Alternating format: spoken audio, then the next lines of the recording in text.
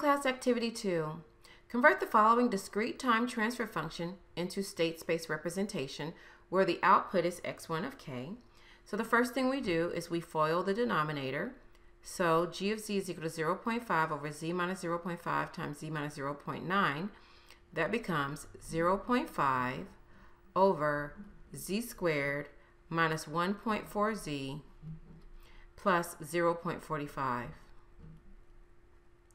which is equal to the output y of z over the input u of z.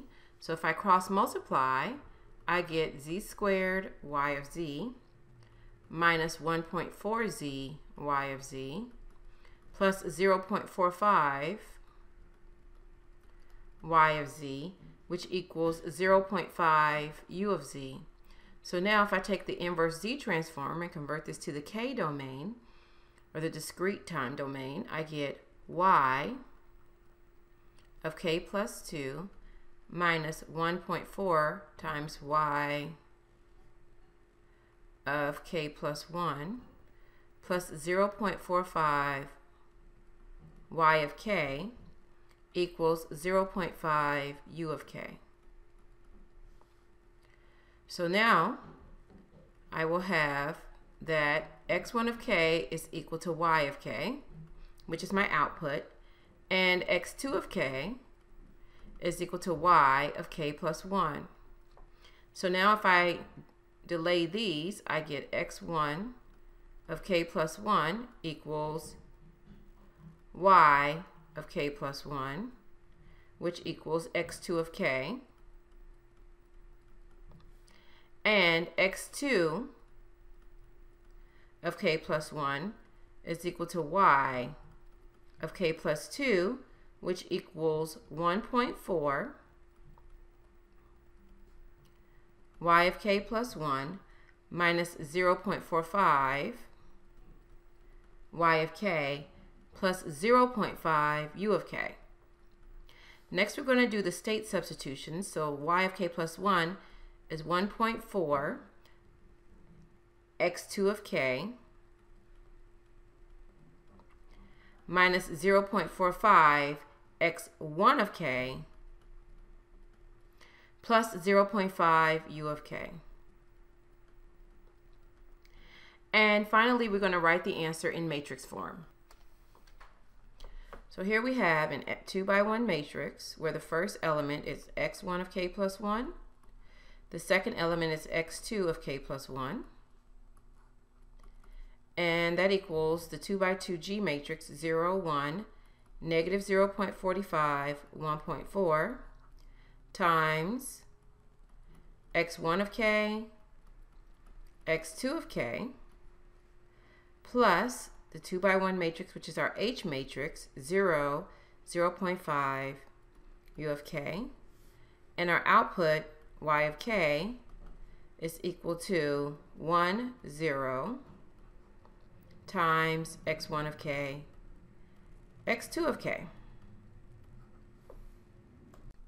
In class activity 3, compute g to the k, the eigenvalues of g, and the equivalent transfer function for the system described by the following state variable model. X of k plus 1 is equal to 0.10, 0.2, 0.3 x of k plus 1, 0 u of k, and y of k equals 0, 1 x of k. So the first thing we're going to do is to find zi minus g. Zi minus g is equal to 0, 0, z0, 0, z minus 0.1, 0, 0.2, 0.3, which equals z minus 0.1, 0, negative 0.2, z minus 0.3. So then we find phi of z, which is the inverse of zi minus g, which equals 1 over z minus 0.1 times z minus 0.3 times the 2x2 matrix where you swap the first and fourth elements and you negate the second and third elements. So you're going to have z minus 0.30, 0.2, z minus 0.3. So then you find the adjoint of the 2 by 2 matrix, which is z minus 0.3, 0, 0.2, z minus 0.1,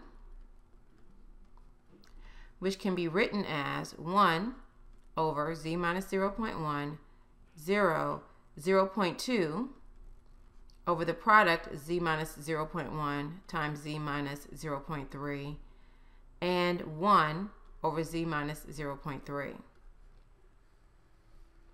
So then you have the poles or eigenvalues of G, which are the roots of the characteristic equation. So the poles or the eigenvalues of G are 0.1 and 0.3. Next, we're going to find phi to the k, G to the k. Phi of k is equal to G to the k, which equals the inverse Z transform of Zi minus G inverse. And when you find that inverse Z transform, you get 0.1 to the k minus 1, U of k minus 1, 0, 0.1 to the k minus 1 minus 0.3 to the k minus 1, U of k minus 1. And then the last element is 0.3 to the k minus 1, U of k minus 1.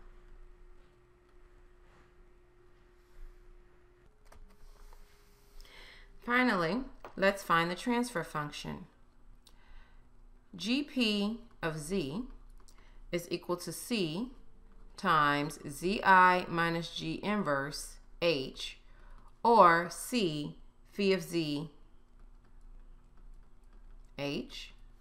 So this equals 0, 1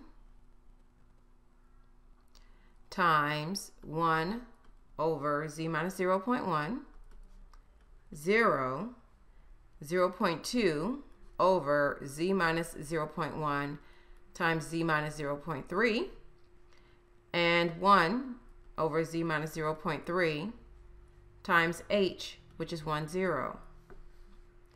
So this equals 0, 1 times 1 over Z minus 0.1 and 0.2 over the product Z minus 0.1 times Z minus 0.3. And finally, you get your transfer function, which is 0.2 over Z minus 0.1 times Z minus 0.3.